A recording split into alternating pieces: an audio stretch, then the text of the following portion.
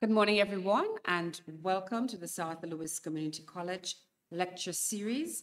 I am pleased to be here with you and the members of our audience who are live with us, as well as those of you joining us on our YouTube channel.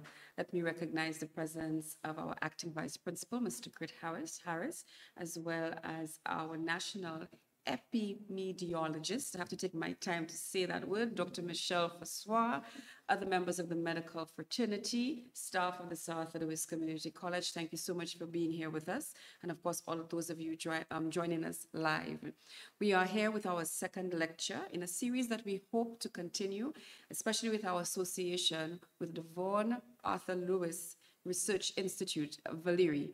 And today we are very, very proud to host an alumnus of the college. He graduated here some years ago and has made some significant strides. And we are so happy that he has returned to partner with us. So we will be hearing from Dr. Aviane Auguste. And without further ado, I will invite our resident nurse, Mrs. Lisa de Tourville, to introduce our guest lecturer for today.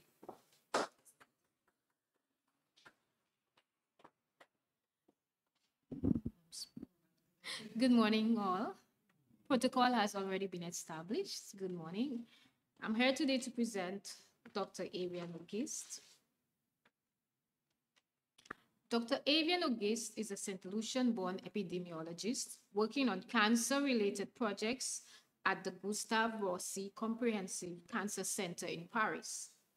He graduated from the Sir Arthur Lewis Community College in St. Lucia in 2011 with an advanced level of certificate.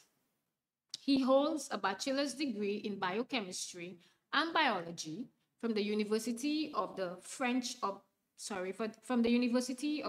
West Indies in Martinique, a French maîtrise in public health from the Bordeaux School of Public Health, and a master's degree in epidemiology from the University of Burgundy in France.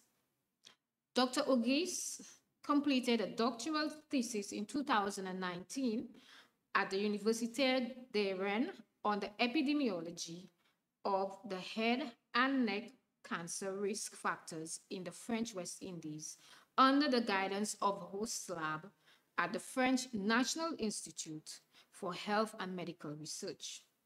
He started his postdoctoral journey at the Guadeloupe Cancer Registry, the University Hospital of Guadeloupe, where he worked for 2 years.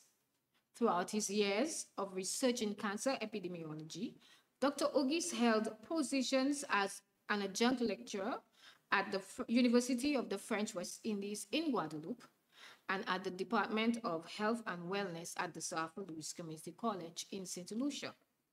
He advocates for health equity in low and middle income countries.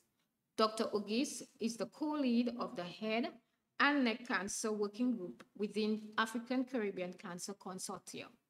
He also leads research projects at the Vaughan Arthur Lewis Institute for Research and Innovation, focusing on small island health systems and cancer prevention in under-resourced settings. Dr. Auguste.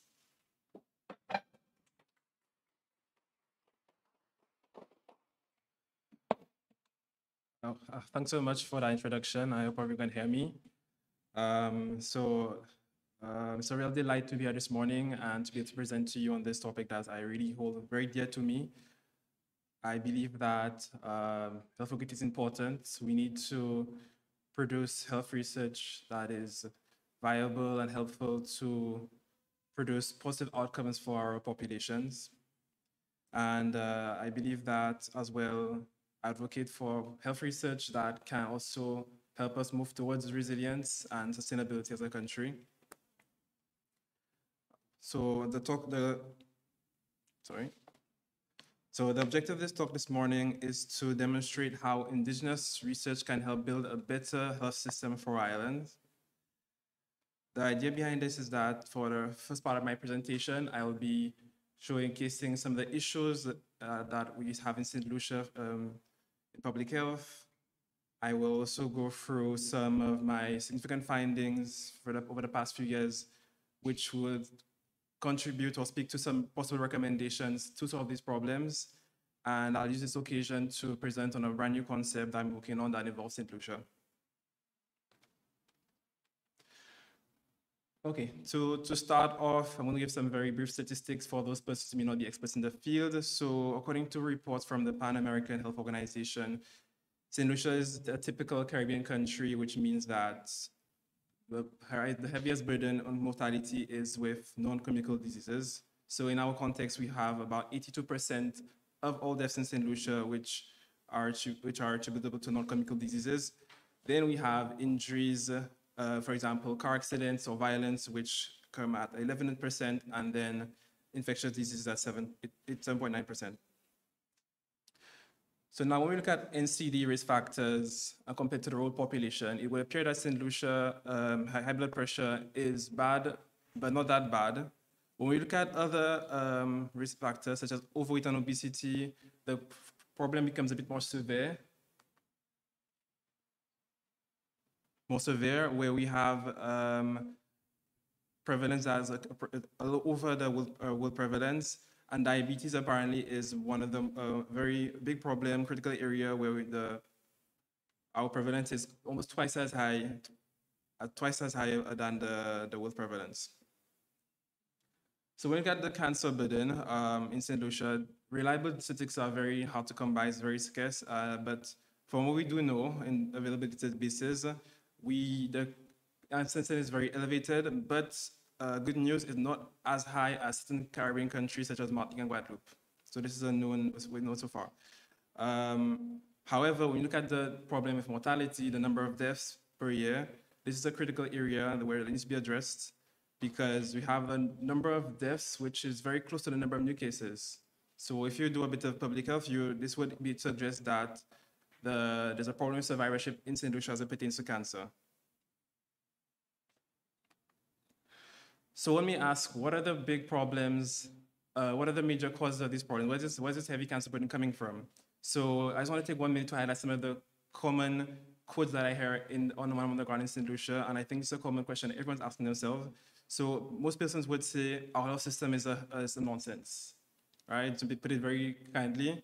Maybe the patients have their own way of saying things. They have their own version of the story. They say that St. Lucian doctor just killing people. So I'm sure you've heard that before. And then the doctors have their own version of things. They may want to blame the patient and say that the patient came too late for a diagnosis. It's too late, I can't do anything, right? And then my personal favorite, which is something that representative of the general population, St. Lucian likes to eat too much chicken backs. This is things I actually heard in my time here in St. Lucia and for consuming various media. And when we ask ourselves, so who really is at fault? Is it the patients? Is it the doctors? Is it the policymakers? Could be the policymakers because their policies are bad or because they're not making policy whatsoever. Maybe the healthcare provider themselves are maintaining people in their sick state to be able to milk all the money out of them. Maybe it's our environment, maybe it's too much banana plantations all around the place. Our environment is probably slowly killing us. Or are we just bad patients? Do we have horrible lifestyles that push us and drive us to have poor health outcomes? And also there's a question of genetics. So many people have family members who may be affected by cancer. So there's possible evidence that it's growing in the family.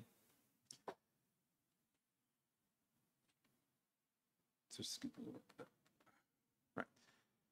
So my take on this is that it's a little bit of everything, especially knowing that a lot of these factors I mentioned just before are interrelated and intervene at several levels. But from my point of view as a professional, I would say the true question is, what should we prioritize? Okay, because all of the above have some level of influence, and establishing what these priorities are important. And then, but to establish the priorities, we need to first understand the problems that are behind all of this. So some of the problems that St. Lucia faces in public health are similar to other contexts, such as too few specialized clinicians, for example, pathologists or oncologists who are deeply involved in the treatment of cancer patients. This is common to other low-income contexts. So we could very well in this situation, like we love to see in St. Lucia, why we're even the wheel. So we could go into a database and pull out some information and look at the data on best practices or solutions on this topic. On the other hand, there are other factors, problems which are unique or specific to our small island context.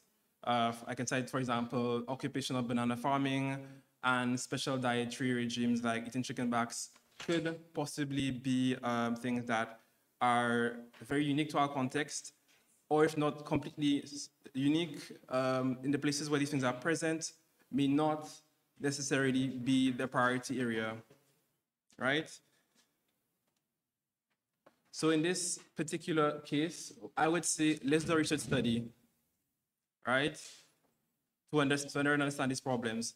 In my personal experience, I've had some bit of resistance. People saying, after the study, will there be any impact? Will there be any change? Or will there be another report on the shelf? So this is something that's said to me very frequently.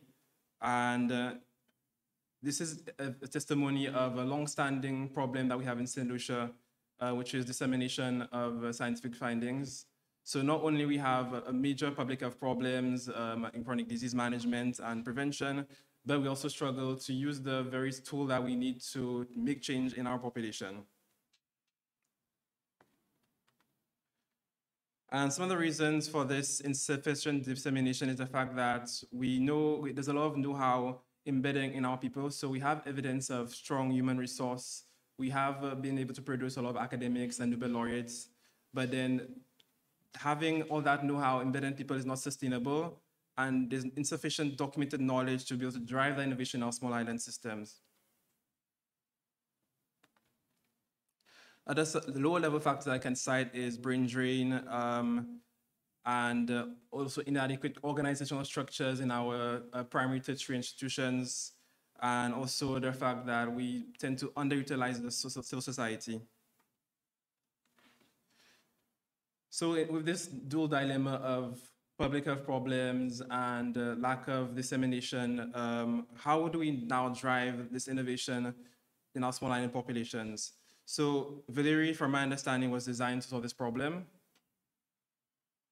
I cannot speak for the whole of the organization, but I know personally, Valérie has been able to position me as a resource person to develop robust research in the community through mentoring, networking, and just meeting with a lot of common professionals on the ground. So this was very integral for me to be able to find myself and position myself to do the work I'm doing today. And in addition to that, I was able to, I was given tools and resources to be able to perform that indigenous research. So as it pertains to my research with Valérie, one of the overarching research questions that I'm asked to fund my work is how do we build health systems for our small island context to effectively control chronic diseases? So you notice this time I didn't mention cancer, I didn't cite cancer specifically. This is because there's a growing consensus that if you want to prevent cancer in low and middle income countries, then there needs to be an integrative approach where we look at other chronic diseases like diabetes and hypertension simultaneously.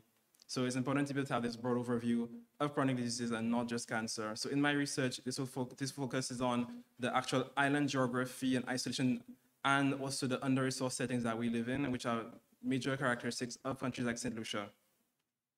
So like I mentioned before, the challenges in St. Lucia are unique, and they call for a unique approach.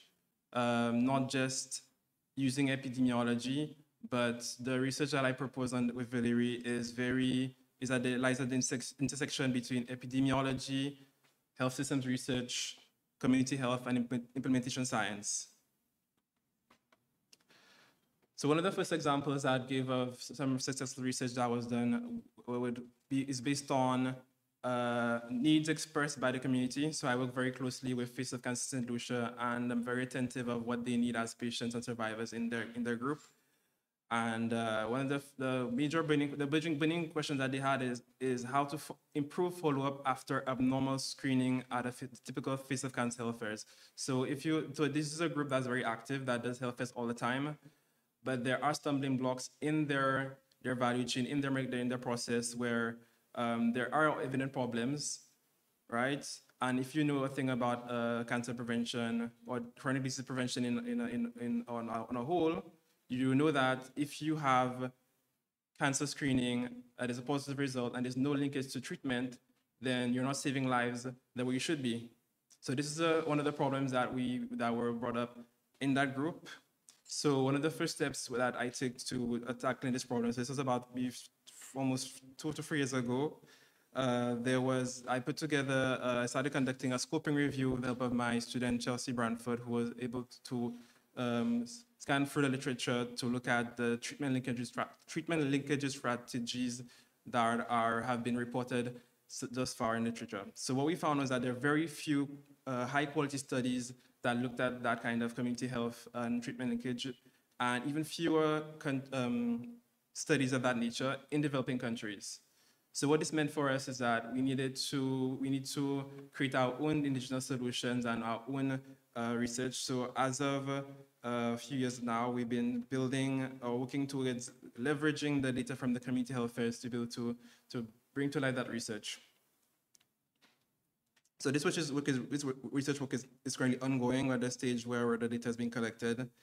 In the meanwhile, I am currently engaged with a similar organization, Project Pink Blue, which is a patient association advocacy group which operates out of Abuja, Nigeria, where we're doing similar research in cancer prevention. So yes, the context is different. We're no longer in a small island context, but Abuja and St. Lucia do share some similarities. We both operate in very low income settings, and we want to find out how do we actually do that cancer prevention when you're on a budget, when your government and different authorities may not have the luxury of providing resources for all these different cancer prevention tools. So yes, it may be different, but it's very much complementary. So I'm not going to detail all the findings from this research, but for those who are interested, there's a paper that I co-authored with Project Pink Blue and other colleagues that has been published in the Lancet Oncology, which is one of the leading cancer journals. Another interesting area that I've been trying to tackle with Valerie and colleagues from the college is social disparities in health in St. Lucia. So it's a big topic, and there are a lot of base and foundational work that needed to be done. So one of the first things I wanted to find out is how to accurately measure socioeconomic disparities in St. Lucia, especially based on income. So I don't know if, for those who don't know, income is a very difficult variable to collect. In my experience, most persons tend to either omit their information on income because they're trying to avoid taxation and not just trying to declare their income, or they tend to maybe underestimate their monthly earnings. So in this typical context, we're seeing something similar, and the work that was done using secondary data from the ministry to analyze the different determinants of monthly income. So we were able to find significant association between certain household amenities, such even including hot water at home and monthly income. So when we ask why use hot water at home, and just before I go on, I just want to, I'm realizing I'm not passing the slides at the same time. So sorry. So when we ask, what am I saying? Here we are. Right, so just to highlight really quickly, je voulais remercier Dimitri Grono, because Dimitri is a master student that worked with me last year. He was very instrumental in putting together this project on socioeconomic disparities. And so if you're not completely convinced by my reasoning on why hot water is important, so there has been work that have been done where I use hot water as a socioeconomic indicator, and there are significant associations that have been found. So we know that based on a small sample of cancer patients, we know that having hot water at home was indeed associated with more travel overseas for cancer treatment. So based on the information that I found for the link between income and hot water, we know that what we found is indeed, there are indeed socioeconomic disparities among cancer patients. So these results have been presented at a conference, I think 2 months ago, and there's a special issue coming out of cancer epidemiology, biomarkers, and prevention in June. So look out for that if you're interested for more information, or you could contact me for the conference abstract.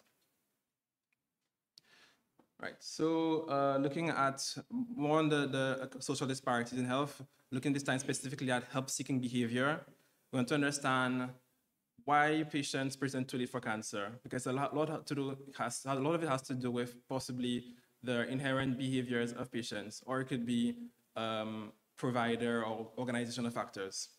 All right, so again, you're drawing data from secondary data from the ministry, we are able to confirm or see, sorry, not confirm, we're able to show that the choice to seek help at first versus not seeking any help or self-medicating was not significantly associated with socioeconomic status, which would suggest that these are maybe they're not inherent factors to the patients themselves that cause them to present late. So there may be more organizational factors. So this work I just showed here, there are no statistics, but just to give the general idea, these were done on the general population, and I saw something a similar trend among cancer patients as well. Right, so another critical area that needed to be addressed was cancer survivorship. This is a very important area, and of course, clinicians work on the ground, policymakers, public health administrators, they know, they have a big idea of what's happening, of course, but nothing has been really documented before 2021. So we found it was important at the time to document these unique experiences because we are island people, we do live in the Caribbean, and there's not much known. So there was a great interest among multiple stakeholders, from the patient support group, from public health administrators, from the OECS and Valerie, which banded together to create a unique group to create what is known as the DCAP study. So this collaboration of these various organizations may seem simple, but this is very much novel, not only for our context, but the combination of patient support groups and administrators and academic is we struggle to that even in a developing country context. We're missing the link with the community and with administration and policymakers. And in this small island context, I was successfully able to band everyone together and create the first study on survivorship. So simply put, this study was to give a broad overview and is a pilot of 50 cancer survivors from St. Lucia. There's a community-based study, meaning that there's active involvement of support groups, and the information was collected in a semi-quantitative manner. So there were some closed questions and also open-ended questions on the survey. So there was a lot of information that came from the study, but to go to the essential findings. 1 out of 2 patients travel for cancer treatment. So that's one of the things that we found. In addition to that, delays for cancer treatment initiation was greater when traveling for treatments. So there's a difference by maybe 10 or so days. And social support systems seem to be weakened during cancer care overseas. So based on these observations from this pilot study, a new question came out. We wanted to find out, does traveling for cancer care negatively impact cancer outcomes? So to do this, of course, me being myself and having the drive to the research, I decided to create a new research study called CASIDIC, which stands for the impact of overseas travel on cancer care in the small island developing states of the Eastern Caribbean. So that's a big mouthful, but to be called it short, I just call it CASIDIC. So it's supposed to be DCAP 2.0.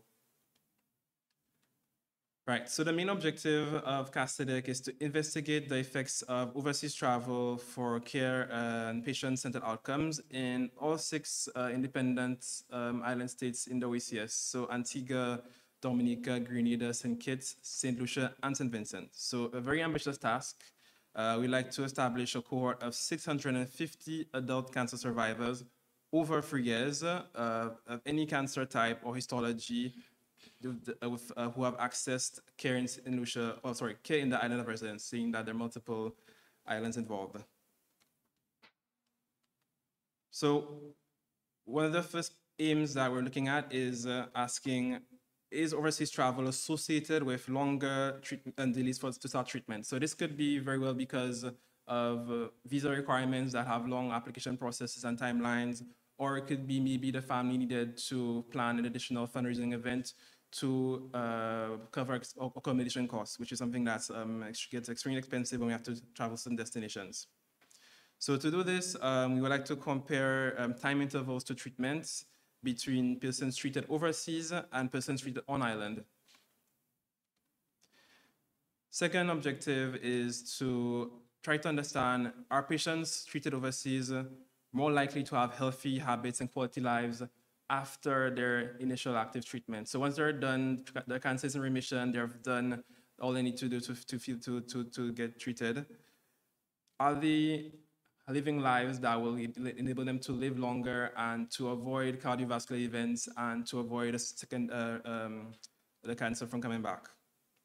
So to do this again, we're going to employ a similar approach. We're going to measure lifestyle factors post-treatment. So we're going to use a lifestyle score, which is a combination of many different things like BMI, diet, physical exercise, and maybe integrate certain things like alcohol drinking.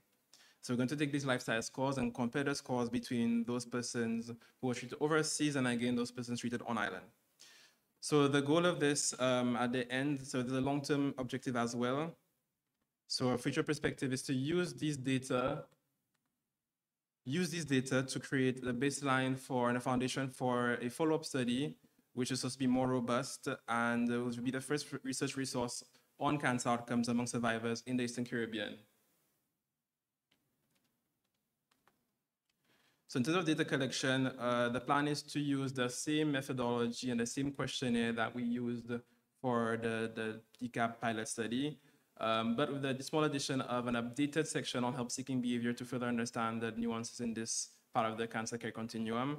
And also, we like to add a brand new questionnaire on lifestyle post-treatment, which will enable us to answer the questions for objective 2. In addition to the self-reported surveys that we'll be having, we intend to pull out information from patient health records. Again, so this is why engaging with the ministry at this point is very important to be able to further that study, because from my experience, it's something that will very much complement the self-report and is very critical to have proper measures. So the final objective of the study has to do with social support. We want to understand, does traveling overseas deprive you of your social support system? Is the fact that you have to travel to Miami for care mean that you have to leave your family members behind? If you have to, I've seen people who are maybe who are going to India in the pilot survey who may have more than likely not necessarily have family members over there. So the idea of this is to do an in-depth qualitative investigation on patients who finished the initial active treatment or still ongoing treatment, as well as their caregivers, because we want to have a holistic understanding of what that process looks like for them. So we're planning to do one-on-one interviews and as well focus groups. Again, comparing the process and lived experiences of persons treated overseas and those treated on island. So the potential impact of this is projected impact is very much that we will understand finally the gaps in overseas care, which since it's a very integral part of our small island health system. And once we understand those gaps, we can now identify priority areas that are needed to be addressed. So maybe it could be with visa requirements, visa processes that are too long, that need to be shortened. It could be targeting patient navigation or improving the social support system of our people, in the goal to then reduce ultimately cancer deaths in St. Lucia and work towards more resilience in the country. So currently, we have obtained ethics approval from the ethics committee in St. Lucia and Grenada. So that's good news for us. We have obtained the support and endorsement of all the major cancer support groups from the 6 islands. And right now we're looking to engage other stakeholders such as the Ministry of Health to be able to build our investigation team and begin the study. So a bit of good news, the study, we have not been able to secure any funding at the moment, but this project has been nominated for the Atip Avenue Award, which is one of the most prestigious awards for early career investigators in public research in France. So pending pending how this goes, this could mean a lot of things for that study. And ideally, really, really ideally, I'd like to start recruiting patients around October 2023. So of course, it coincides with Breast Cancer Awareness Month.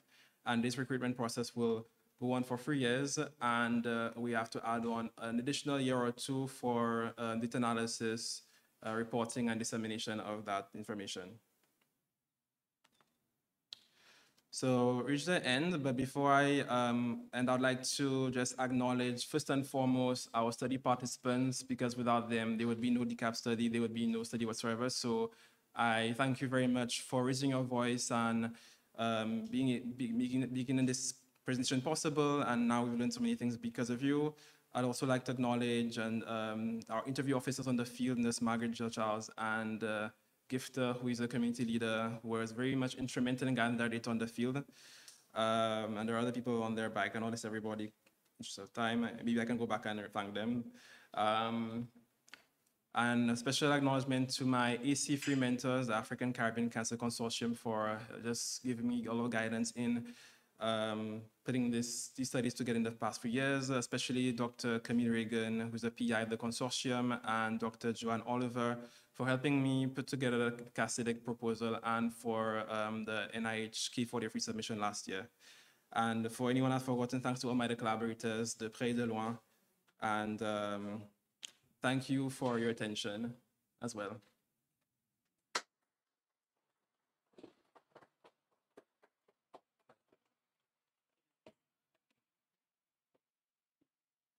Thank you so much, Dr. Auguste. We want to open the floor to questions, but I first want to congratulate Dr. Auguste on his award for his research. Give him a round of applause for that, please. And I know that one of the reasons that Dr. Auguste is here is because he wants greater collaboration with St. Lucian organizations, St. Lucian businesses to further his research. So that's my little plug-in for him. And now I will open the floor to questions from our audience, both online and in person. We're monitoring you on YouTube as well. So any questions or comments from you, the audience? I have 2 hands going up. So we will defer to our guest, Miss. So this is our lab supervisor. We will defer to our epidemiologist, Dr. Fassoir, first, and then we will move to, thank you. Thank you, Dr. for your presentation. I must say you are preaching to the convicted when you speak of the need for research to guide our healthcare system. You highlighted several public health challenges that we face in St. Lucia. You mentioned that it is specific to St. Lucia, but from my experience, they are very common in most of the small island developing states. These are challenges that we face due to our lack of resources, due to our limited capacity to deal with a lot. But it's very common of most of the small island developing states. My question to you, you brought up quite a few studies that were done. For example, the hot water at home associated with the travel overseas for cancer treatment. Was there a qualitative aspect to that in terms of finding out what was the reason? Are you associating socioeconomic status with the travel overseas, or what was found in that particular study? All right, thanks so much for that question. And I acknowledge what you said a while ago with the commonalities with other countries in the Caribbean. Let me just go to the slide. So we're speaking of this one, right? So there was preliminary work that was done. So this is a well-known thing. This has been done in a study that I did in Guadeloupe and Martinique, where we use hot water as well, and we did see significant associations coming out. Just that formally, it hasn't been demonstrated as yet. Looking at the data anecdotally, we can see that there's a link, but in St. Lucia, it hasn't been in St. Lucia yet. So there was preliminary work that I did for a student who came here physically at the college last year, who looked at from again secondary to from the Ministry of, I think it's Finance or Economics, which looked at the link between household amenities and monthly income. So it was not just hot water. There was the fact that you have maybe a dryer at home, or you have exercise equipment, you have access to a laptop. So there were one of the things that came out, which was very, very significant, was having hot water at home. And this was already a measure I was accustomed of using many years before. And I decided to use it for St. Lucia's because I was like, why not?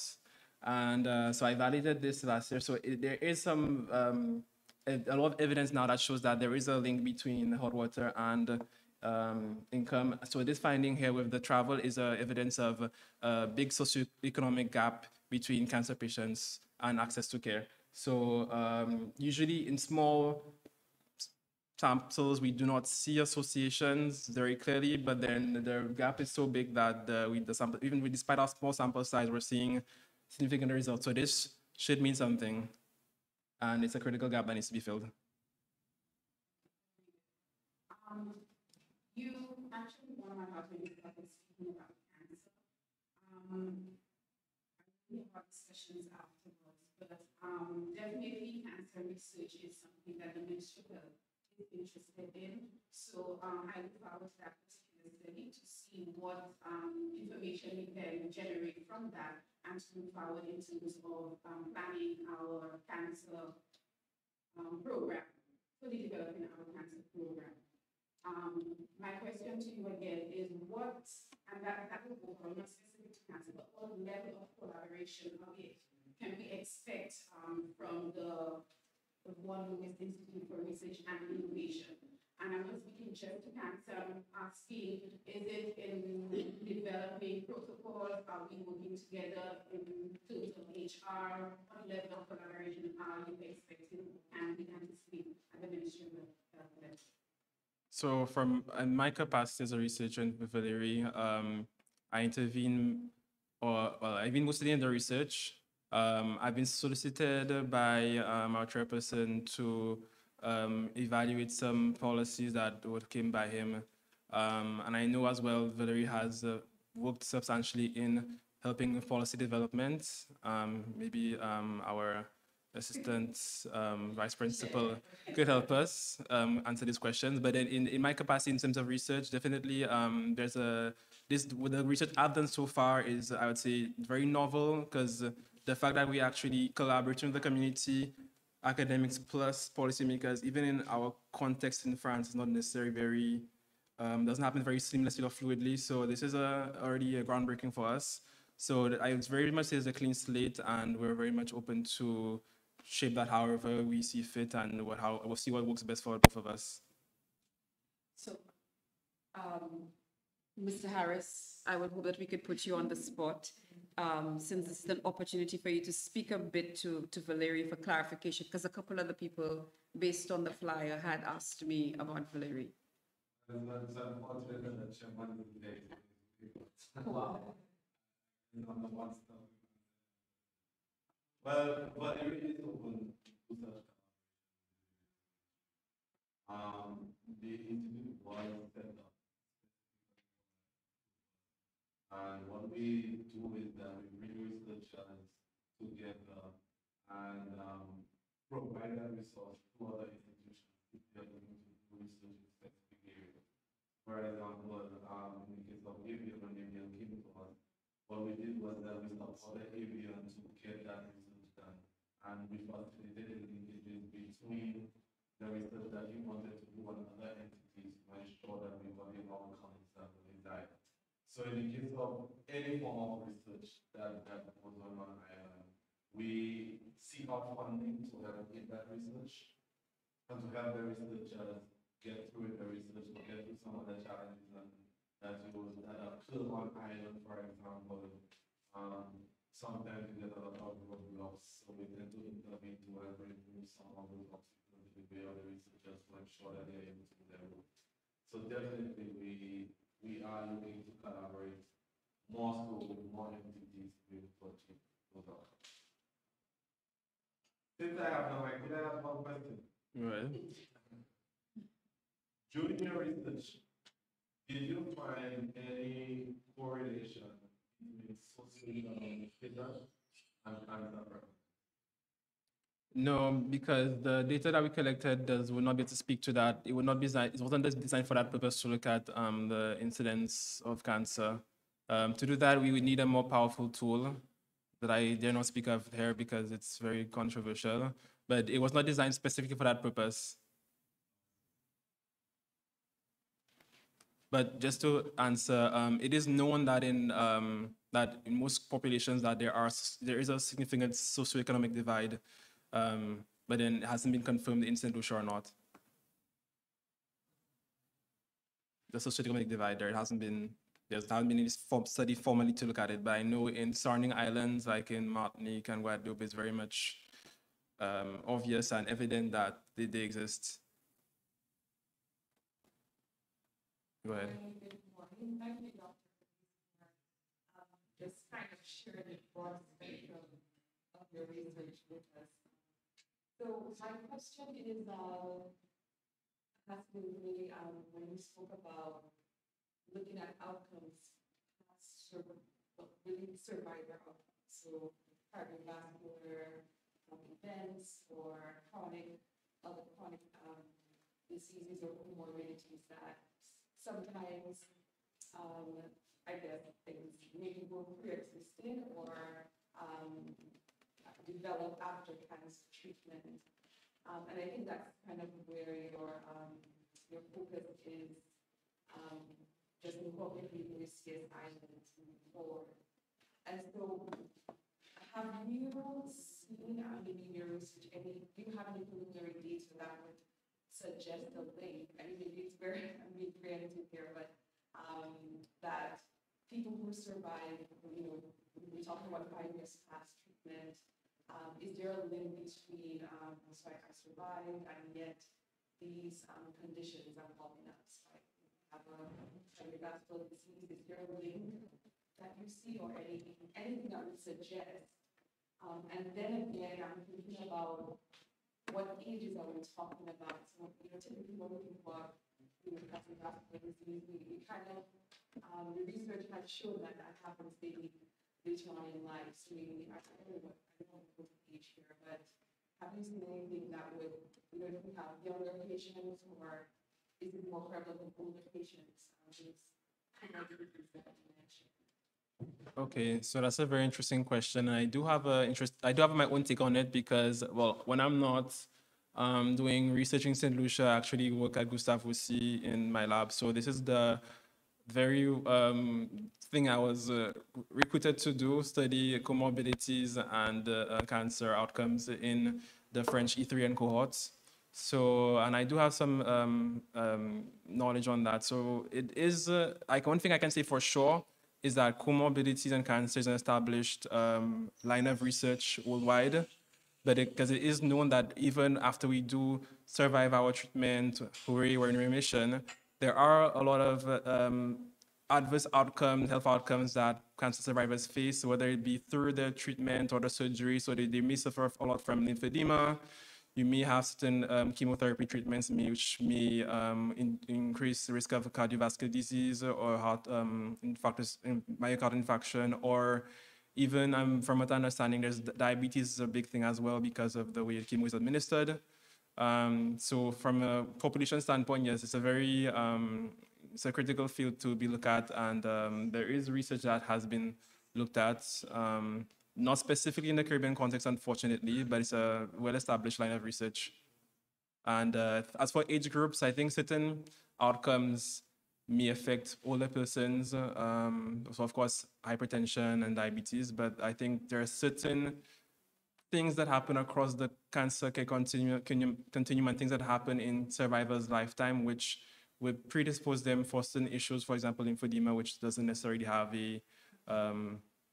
I think once you go through that, you stand up a high chance of suffering from loss of mobility or loss of quality of life.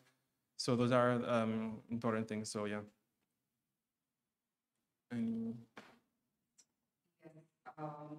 There is a question online. Dr. Auguste, can I read to you? We're having some issues with the other mic. In your opinion, what are the broad actionable steps that the health authorities and policymakers in St. Lucia can take to truly see improvement in the overall quality of public health care?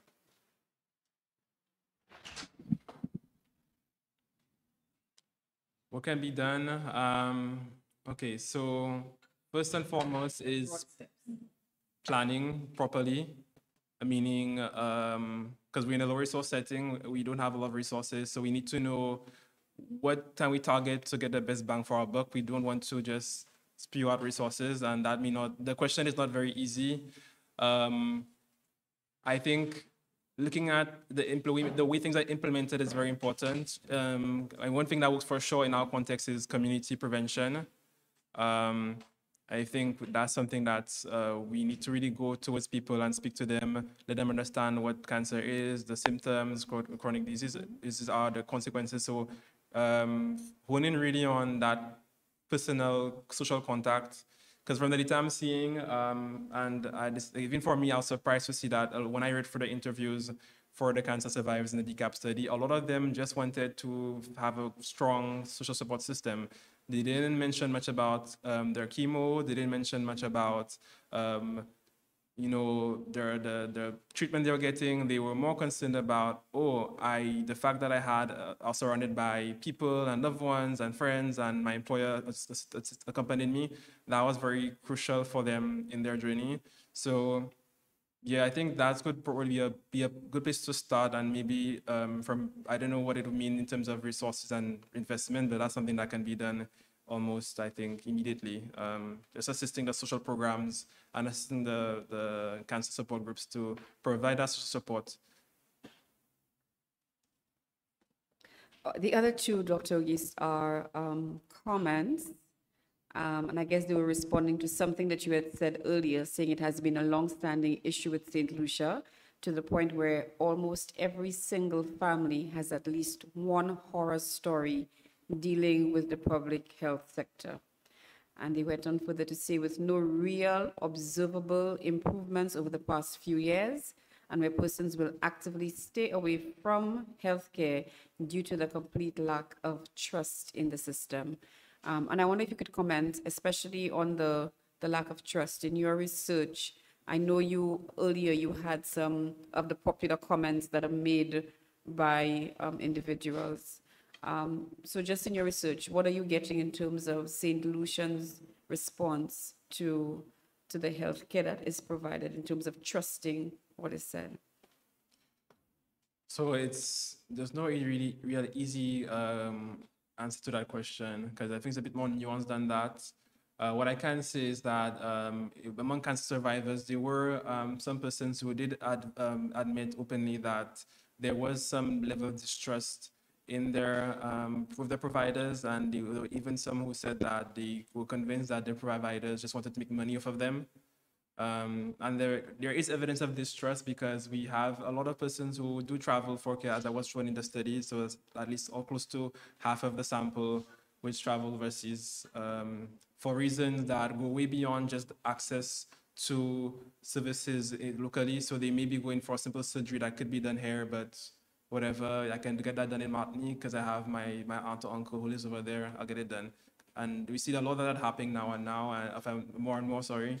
And I think there's a limit to what can be done overseas, and like the Cassidy's study strives to show is that possibly there could be adverse outcomes associated with traveling overseas for care.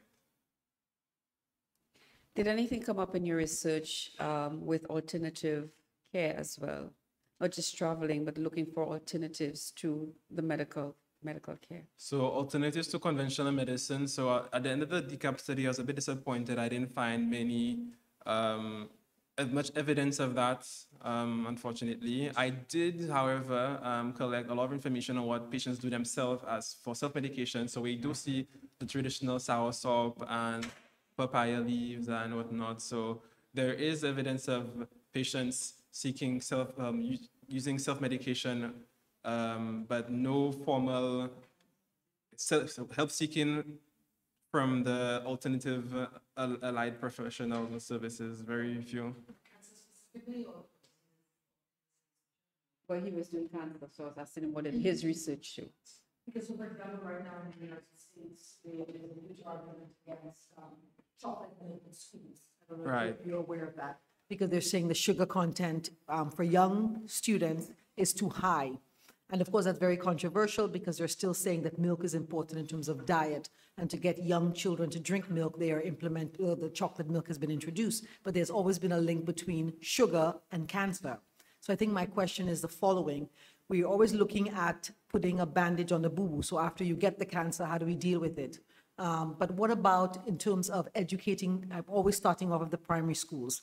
What's happening with ministry? Perhaps you can answer that question as well. What are they doing to speak to the children about eating well, diet-related, exercise, et cetera, et cetera? I know after Form 3, correct me, Natalie, PE is not required in the secondary schools. So therefore, we're already teaching our young people that exercise is not part and parcel of, it's not part of a normal lifestyle. It's more important to do IT, chemistry, biology than to exercise and to learn about a healthy lifestyle. So once again, the question is, what are we doing in primary schools to educate our children about having a healthy lifestyle so that cancer then does not become part of their existence? That's a wonderful question. So I will answer it first. If our representative from the ministry wants to speak on that, you can leave. But let me just say first that we have a big problem in terms of primary prevention in St. Lucia. I'm not putting the blame on the ministry or anyone, but in general, I'm very frank. In St. Lucia, from the data I've seen, the average person, the median average monthly income is 2,000 EC dollars. So it's a huge problem. So yes, we can educate, we can spread awareness, but we need to do properly. We need to plan us properly. Second thing is that if you really want to fight social inequalities in majority of population, I don't think St. Lucia is an exception. You need to do it on a high level and not place so much of a burden for cancer prevention on individuals. So yes, we have the knowledge that's imparted on us. We know we need to avoid sweets. We know we need to avoid salt drinks, etc. But then higher up, there are different barriers on different levels, the interpersonal level, the organizational level, that will challenge what we can do as an individual. So yes, I know soft drink isn't good, but then we have a bottle of soft drink, an icy bottle that may cost less than a bottle of water. So there are these factors that come into play, the socio-economic aspects. So what will happen, I can tell you from a public health point of view, if you start channeling these messages haphazardly, then it's possible that down the line, yes, you will reduce the cancer burden, but only among those persons who have the ability to do so. Which are the persons who are higher socioeconomic class, and there's going to be a wider and wider socioeconomic divide in cancer outcomes. So yes, it will work, but then we have to keep in mind that there are barriers on the line that we will face if we continue doing that anyhow. So I think to avoid that, to counteract that, there should be some form of built-in environment that we can at least change or transform the environment around persons, maybe implement things in schools not necessarily legislation, but rules and regulations that could enable students or force them somewhat or push them in the right direction to choose the water over salt drink or choose, I don't know, carrot sticks over hamburgers, etc. They need to be higher level interventions and not just place so much burden on our children, because if we were to tell a 15-year-old, exercise, eat right, cabbage, carrots, five fruits and vegetables per day, the issue is that if they go to the family, they tell them, Mom or Dad, I want carrot sticks and cabbage to go to school instead of fried chicken. Then the dad says, well, I don't want to call any professions, but they may say, well, it's not possible, I'm so sorry, you have to stick to fried chicken and soft drink. So these are practical things that I see in public health that are not necessarily that easy. So I don't know if that answers your question or if the ministry wants to. Well, so thank you for that question. It is a very important question. Primary prevention is key. We have recognized that at the ministry, and all of our programs, when we look at either campaigns or we look at implementing something, we always look at the kids first, because the kids, and I will use outside of NCDs, for example, when we decide to run for vector awareness, we target the kids because they're the ones who go home and say, Mommy, this is collecting water, and Mommy, you should not have this. And they are our little advocates in the homes. And parents tend to listen to the children because they tend not, They are very cognizant that the children recognize that the nurse came in or the Ministry of Health came in and they said something and you're doing something wrong, mommy. So they pay attention. So it follows similarly in our other programs. Recently, it was this week that our dental unit went into the schools, targeting them, yes, with their teeth, because the teeth and our our senior dental surgeon will not let us forget that the teeth are very important. People tend to omit and tend to forget about it, but it is a significant source of infection and NCD issues. So we target the children at that level. Our nutrition officers are at the schools as well, together with our Bureau of Health Education, educating the children from very young as to what needs to be eaten, what are the good foods, what are the bad foods. We have lobbied very long and hard to get sugar-sweetened beverages eliminated in the schools. It continues to be a challenge. Some of them are still being sold. Some parents are still sending their children to school with it, and the teachers are doing their best. But I do take your point. It is quite significant, and it is an area that we continue to focus on, and we're hoping that by educating them from young, they will develop those behaviors that we're hoping to see our adults adopt, so that we will not have these issues in the future. Because when it comes to obesity and diabetes, hypertension, a lot of us are guilty. And I take what Dr. Auguste has said in terms of diet and the socioeconomic status. At this point in time, it is very difficult for a family to put a well-balanced meal on the table and not include a big pan of rice and fried food, because the reality is it is cheaper than macaroni and cheese, etc. It is cheaper than buying the vegetables, than buying a lot of the products out there. So we have to try to balance these, identify the issues, the socioeconomic issues, and find ways of working with them. We try to encourage them to grow their backyard garden so that the cost would be less on them. But the struggle is real, as they say, and we continue to work with them on the ground to develop these healthy behaviors. Thank you very much for that. I always think the big bad wolf is always capitalism and economics, because even if ministry is doing their part, I find that these young people are bombarded with, the people selling the chubby. So for example, at Jazz on the weekend, you couldn't find a salad bar. All of the food was fast food, fast food, fast food. So I think the entire society is always at the canteens at the school. You go to any secondary school in the canteen and you must get the fried bakes, you must get the fried chicken. So even if you're teaching this information, if the students don't have access, then they're not good, they can't make better choices. Nobody sells carrot sticks. So therefore, you can give them as much information as possible, but if they do not have access to it in the school environment. So for example, do all the schools have water fountains to encourage the young students to come in with water bottles and fill up their water bottles and choose water as a first form, as opposed to looking for the chubby? And why are we even letting vendors come into the school? Because the vendors have to make money. Right. So therefore, the big bad wolf is still there, tempting our children to buy the chubby, buy the Shirley biscuits, buy. And then these big organizations, instead of reducing, and I'm talking about the companies who should be more responsible, reducing the sugar content in these drinks, are keeping it at the same. So, the situation, we really have to deal with these corporations who are and these people who are pushing the food, the bad food on our people. And as grown-ups, or things like Jazz, things like Carnival, making sure that there is an alternative option. I had to walk with my own food because I knew that all I would be able to get would be fried food, fast food, at these events. Are we making these proper choices available to the masses? And that's my only comment. Thank you. Very nice comment. Thanks so much.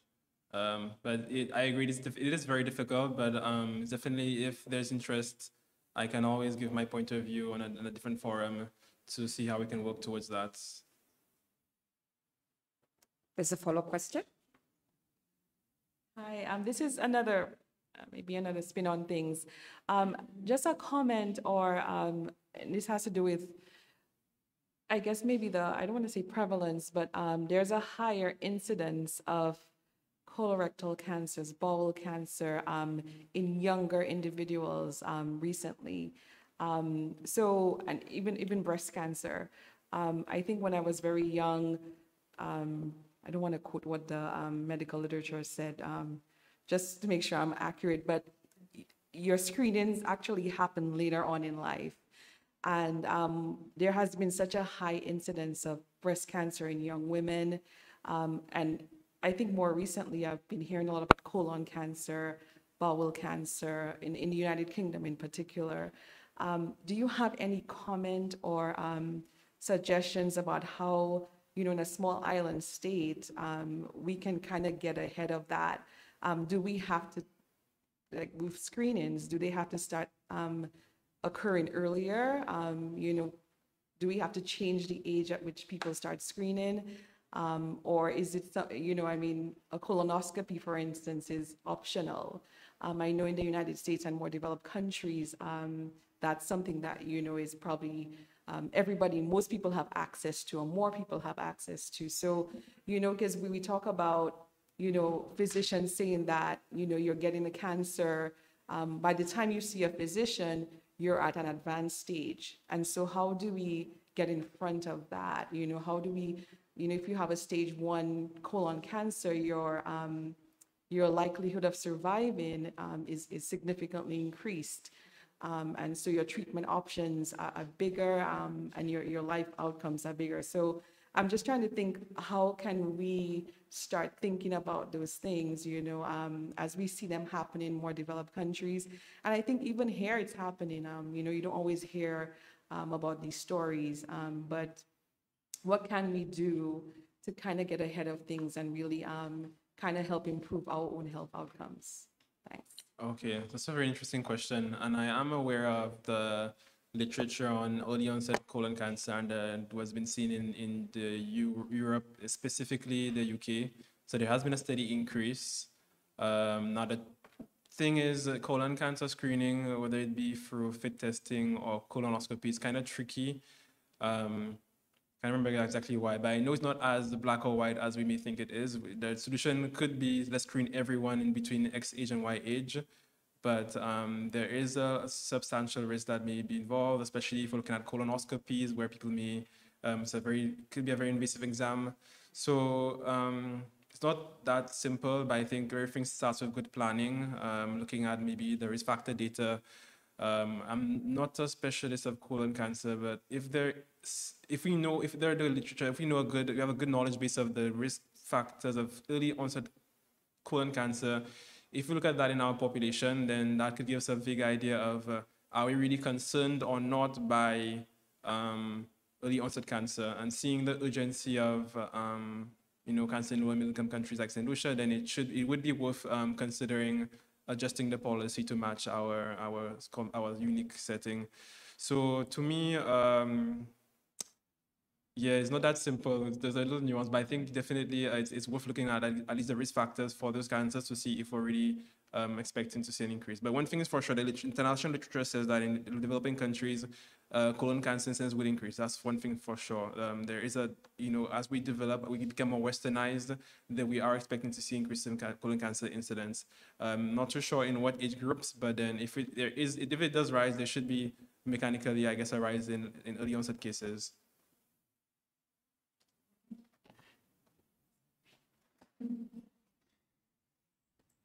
Let me just comment on that. A lot of the cancers, especially in women, cervical cancer, breast cancer, in the men, prostate cancer, a lot of these things, as you indicated, if they are found at a very early stage, the chances of survival are significantly increased.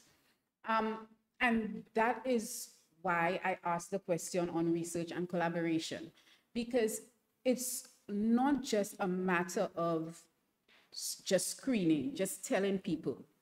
But we have, for example, in our wellness centers, the women can come in and get, perhaps may get a breast exam.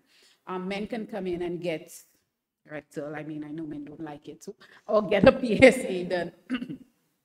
However, you find that persons come in only after they have found a lump, only when there is significant dimpling in the breast, only, when something is wrong, that is when they go in to get screened. And at that point, most times it is too late. So I think the question here is, why are persons delaying that much? If the services are available, why the delay? And I don't think it's just a matter of trust. It may very well be. It may very well be that, listen, when I go in and the wait, if it takes a month to get the results or 2 months to get the results, I can't do it that long. But in all honesty, I have spoken to persons, and a lot of times, Doc, I don't think I want to know. But at that point, you will find out, because there will be changes in the body. You will find out eventually. And at that point, what can be done? So I think the understanding, thank you, help-seeking behavior, understanding why it is people don't go in to get screened, knowing fully well that if I go in early enough, something can be done to save my life. Yeah, I agree. It's a mystery to me. There's the data to confirm certain things, because there is a data set from the Ministry of Finance, Economics, I can't remember which one, but I do have a data set on that topic that I'm currently analyzing. So hopefully there may be more information on that as the months go by. Is there an intention to have further studies done like on NCDs as well? So yeah, so if I'm not mistaken, you're representing the Diabetes Foundation in St. Lucia. Yeah. So we welcome you, we need you. And like I said, I've been to meetings internationally, and the recommendation that's coming out for cancer prevention is that we need to leverage off of existing NCD prevention framework in the country, and also leverage on just the chronic diseases altogether to find common solutions for each one. So we definitely want to explore different areas and just pull out the understanding from the diabetes prevention, and probably put that into other areas that we have where we're lacking a lot of data and information. But is there a deliberate mechanism to get that information out to the public? Your research?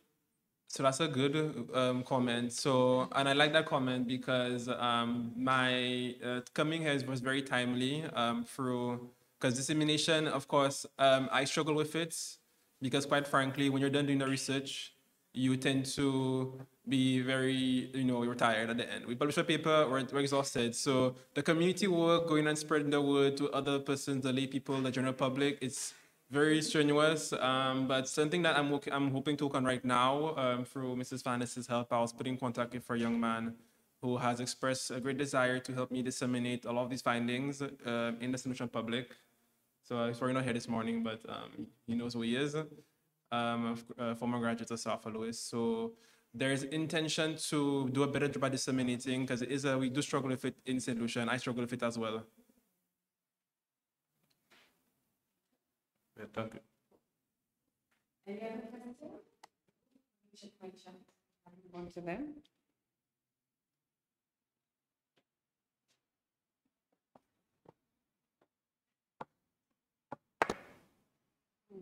What has decided to freeze on me?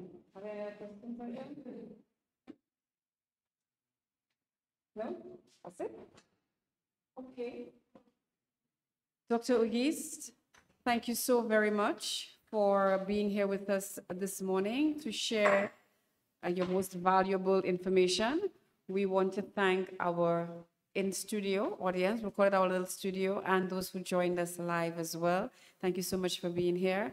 I know your work will continue. You know South Louis has an open door for you, and I hope the linkage that you've made with Dr. Fassois will reap some very fruitful benefits. So ladies and gentlemen, we've come to the end of our second in our lecture series. Please stay tuned to our website, social media pages, where we will continue with facilitating such engagements. And Dr. Fassois, our door is also open to your ministry for us to do more work. And we will put you in touch with Valeria as well. So thank you so much. Enjoy the rest of the day. And please direct other professionals that you know would be interested in this to our YouTube page so that they could follow this lecture. Good afternoon.